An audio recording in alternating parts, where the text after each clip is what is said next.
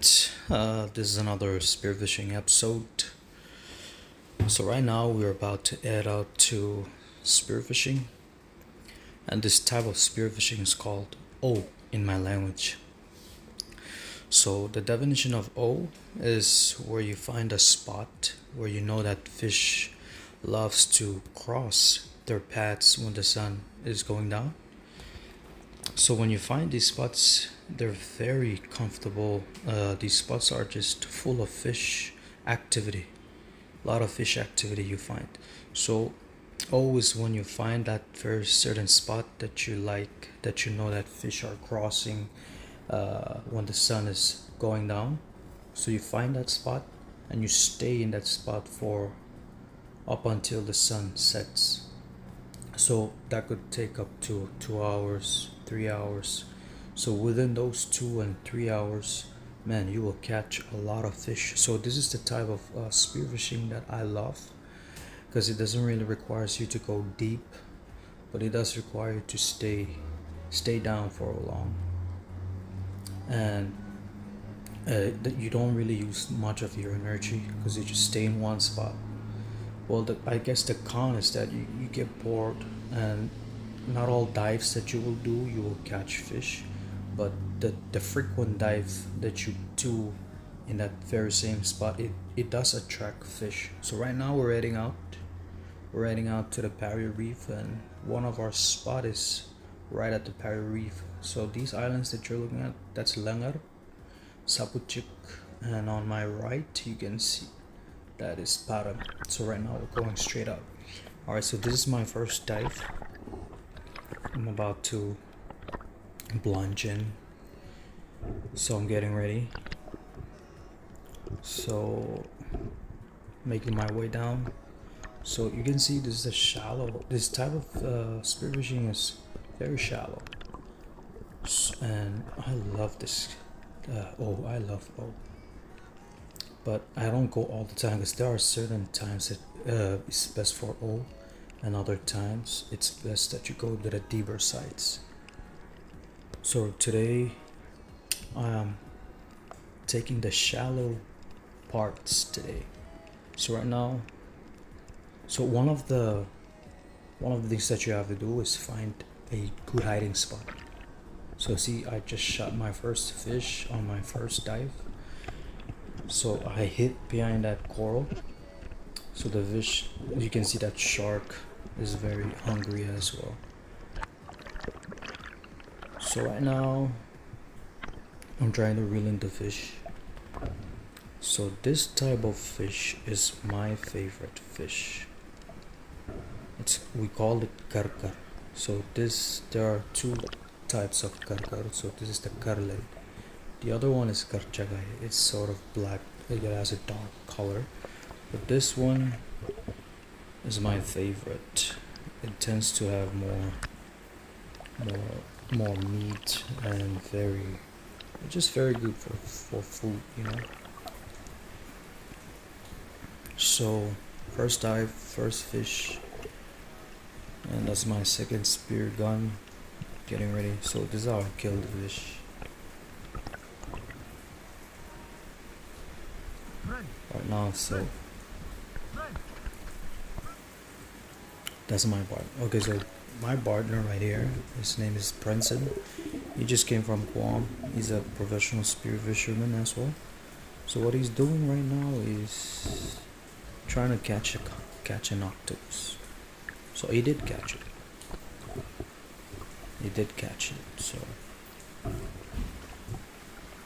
So he's really trying his best to take it out. So, you know, tickle it, and then the octopus will jump out, try to escape, but, well, let them have their time. So right now I'm just, breathing, getting my breath back before I plunge in, before I go down again. So yeah, let the octopus come out. Alright, so this is my second time going down. As you can see, I'm using my other spear gun. So making my way down. So what I'm trying to do is I'm trying to hide behind this rock, because when you hide you find a good hiding spot. Fish tend to be curious. They really come close and try to check out what is that. And then when they're checking you out, it's an open window, it's an open opportunity for you to take the shot. So right now I'm just waiting. I really, part of my strategy, I don't waste time. If I don't see fish that I want, or good sized fish, I don't waste my breath holding it down there. So as you can see, I'm trying to attract fish, but there's not any good size, so I had to go up again. So as you can see, my partner already caught the octopus. The octopus is out of its cave, and let's see what he's doing. Alright, so he's killing the octopus. Man, these are one of my favorite thing, seafood.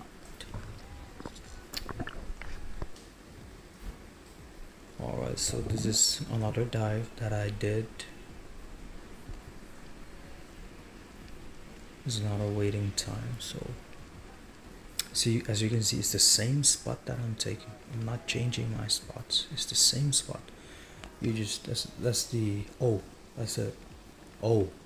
strategy. You go down, you wait for the fish to cross your path, the fish to come. So as you can see, apologize for the camera. As you can see, I'm trying to attract them, and then boom. So this is the other type of karka. So this is the Kertakai. It's a bit darker than the first one I caught, but they're very good. They're very good. I love them. You can do all kinds of recipes, all kinds of cooking. You name it, from frying to grilling to sashimi, even baking. Man, all time. So these fish, they're very good. So this is the Kertakai. And why we call it Kertakai? Because they stay on the rocks, and chakai means rock. So this is one of the reasons why it's called Kertakai. They're always within the rocks, hiding in the rocks, and they come out when it's time for food or time for feeding. So what you see right now is yep, this is how maybe you have a different way to do it, but this is how I do it, with the line sort of threading. Okay, so my partner just caught another octopus. So right now he's trying to kill the octopus. So right now he already got 2, and he's just showing me the teats, and that's where the teats are, under the tendons. So this is how you kill it, folks. Not necessarily, yeah. So what he's trying to do is he's trying to kill it by taking out he's working the octopus's head. So there, he's trying to bring out the inside to the outside. That way it's killed. So this is President Uziel. He's from Mechup. He's also my relative, and it's always good to have him in the waters. He's a competitor spear fisherman in Guam as well. He came in second one time, I remember. So as you can see, he's really geared up, wearing all those fancy suits with the tinted masks. Tinted mask and all these, yeah, advanced spearfishing gears he came with. Alright, so this is another dive I did. This is As you can see, it's getting darker now because it's the same spot, and as I said, you just wait. So the fish, man. So right now I'm taking another dive.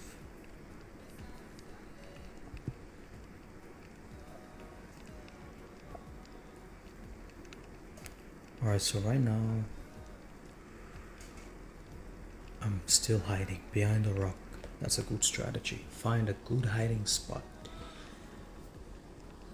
So I'm trying to attract these fish. So what you're looking, I apologize for the camera because the way I mount it is sort of bad.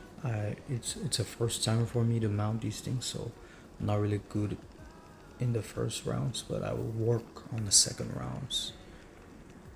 So right now you can see those fish, they're slowly coming up. I'm trying to attract these unicorns because they're one of my favorite fish. So I'm waiting for them to come close. And it's really good to have a, good, very strong holding underwater. It benefits these types of spearfishing. So right now I'm really calling on the, I saw a giant trevally and I'm calling it and then take my shot. So this giant trevally took the route across my pad and I took the opportunity to stabilize him. So this is a good sized trevally. It's a giant trevally, but there are bigger ones, so this is just one of the many giant trevallies I've got, and it's a good experience when you can really catch these monsters. They're very strong though, so if you don't know what you're doing, it's very dangerous.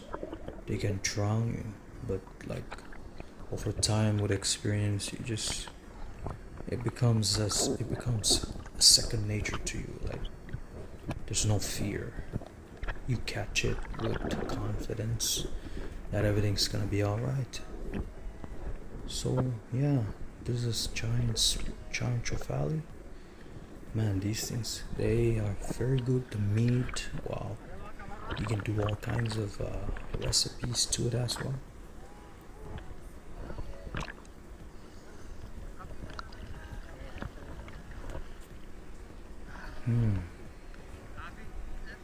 So my spear just bent.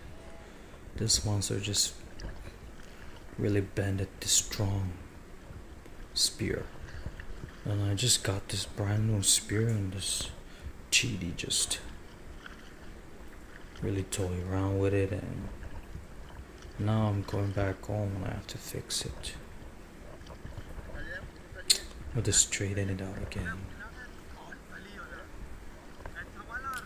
So that giant trevally, as I was waiting down there, I kind of saw its shadow. It was already going out in the deep. So what I did, I called on it. So when I called on it, it came like immediately running to me. So that noise that I did, that's how you call these giant trevallies. So when you see them, call on them. If you want to catch them, call on them, because they're very curious. They can really come close. So right now I'm trying to kill it, really stabilize it.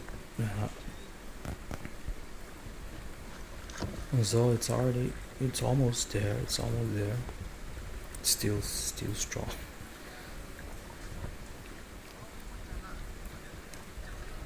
So the issue right now is my spear. As a spear fisherman, to all spear fishermen out there, always bring an extra gun. If I didn't bring an extra gun, the whole day will be wasted. See, because now this thing you cannot work with it now. You cannot spear with it. So fortunately, with experience over time, I learned that it's best to bring two guns because you never know when you will need the other one. So I had my second gun, so it's not a game over for me. The show will still go on.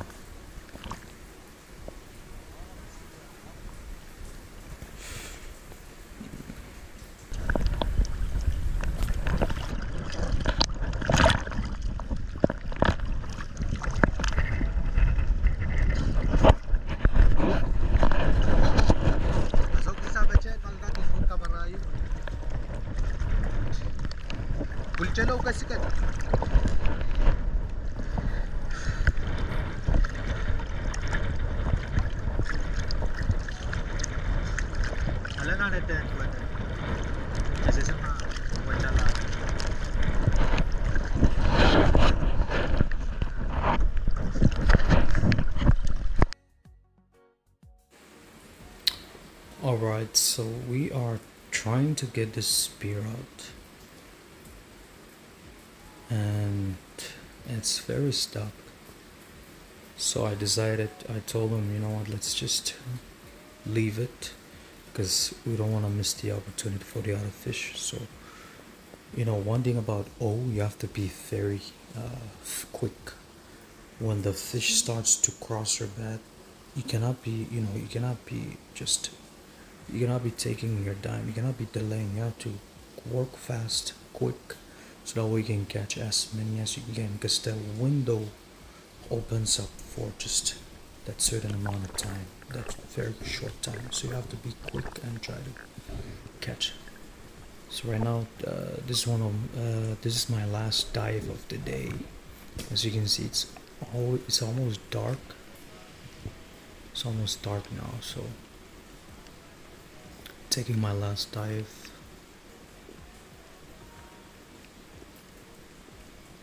And settling.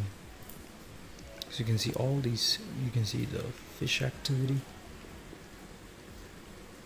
all these different kinds of fish. You got the parrots, and you got all these other fish. I don't know their names, but in English, but I only know in my language. So Mao,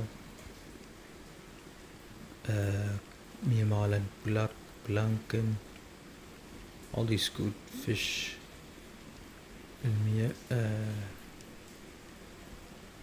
So what I'm really waiting on the Pohnpei.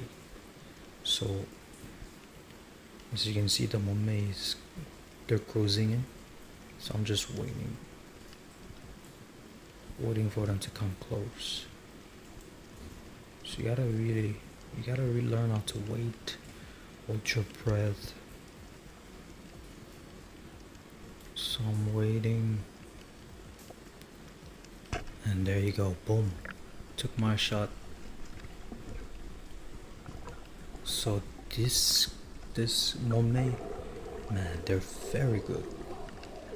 This is one of my favorite fish. I mean, a lot of people like them because you can, one of the favorite things Pohnpeis love to do with this kind of fish is sashimi, and wow, it's very good when you do a sashimi with this guy, Pohnpei. So far this is what we've got, and we're back on the dock. So this is our master fisherman, our chef curry on the move. So this is the catch of our day, the one in the chest and the one outside. So we've got good sized fish. We've got see, within that 3-hour open window, when you just wait for the fish, you'll catch a lot. You don't have to spend a whole day, you don't have to spend. So that's why I love this. So what I'm doing now is we did a weighing for this GT. It's just 32 pounds. It's a good size giant trevally.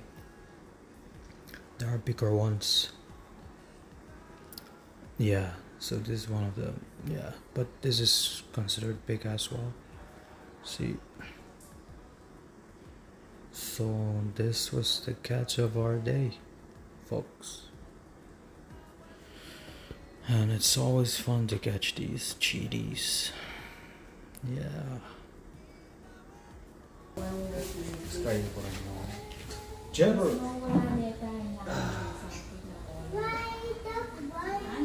Umaragan ta chip.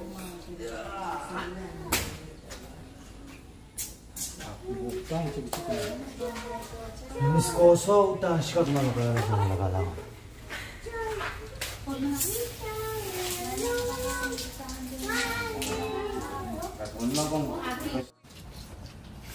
All right. Chimongarago.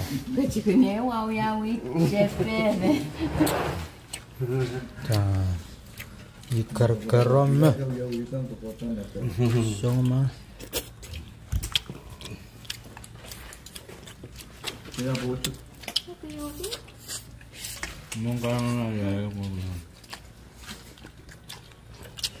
Market hours super immune. Mama.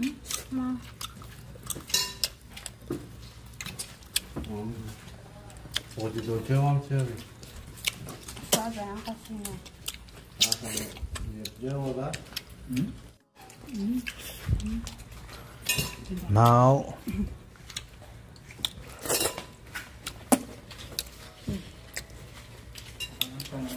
Ryan, Neil, is a now.